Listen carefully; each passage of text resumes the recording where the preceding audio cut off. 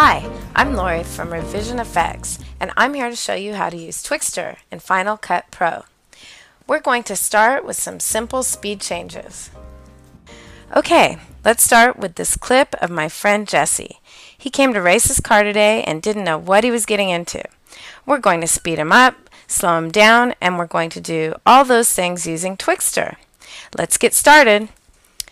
We have our source material here, and this clip is HDV 1440 by 1080, and its frame rate is 29.97 frames per second.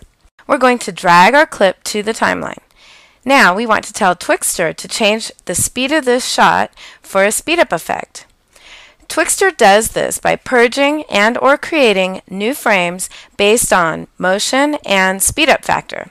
As a result, the footage is shorter. For example, a 2-second clip, when made 2 times faster for a speed change of 200%, becomes a 1-second clip. We can add Twixtor to our clip by going to Effects and Video Filters, Revision Plugins, and Twixtor.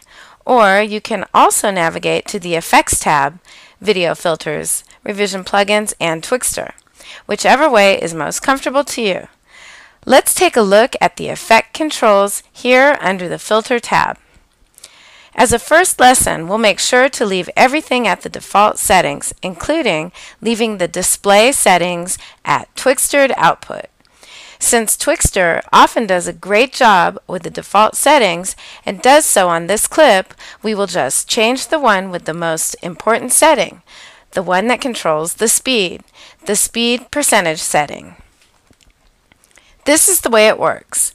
If I choose to make it 3 times faster, that would be 300%. So if I put 300 in the speed dialog box, we can see the result. If I want to see the result, though, I will have to render the selection since Twixtor is not real time. I go to Sequence and Render Selection. The source clip that was 150 frames long or 5 seconds long is now 50 frames long or 1 second 20 frames long. Are you wondering why it's just black after 120?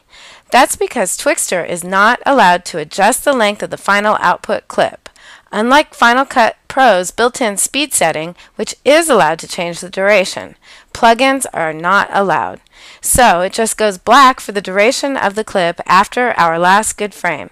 We can simply go to the last good frame of the clip and use the razor tool to cut the clip, or go to the end of the clip and drag the out point to set the new duration. Okay, now we're good to go. Alright, Jesse, we just made you go 3 times faster.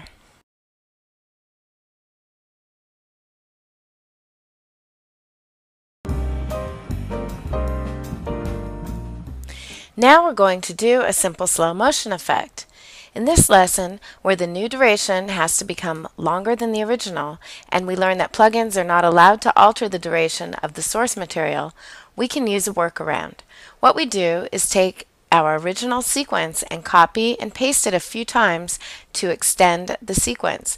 You just need to make sure that the new duration is at least as long as your final output is going to be. Now, we don't apply Twixtor to that extended sequence, but we create a new sequence by going to File and New Sequence. Let's call this new sequence Twixtor Slow-Mo. We can then drop the extended sequence into the new sequence, select it, and apply Twixtor to that by one of the methods we previously discussed. In order to get the filter settings for clips, you would normally double-click on the clip and it would show up in the Filter tab. Notice what happens when I do this on a nested sequence in the timeline.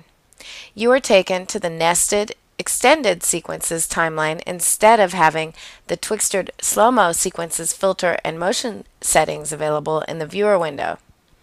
In order to get to the filter settings for a nested sequence on the timeline, we want to go back to the Twixtor slow-mo sequence, select View and Sequence, and now we see the filter settings. Or you could highlight the slow-mo extended sequence, hit Return, and it will pop up in the viewer.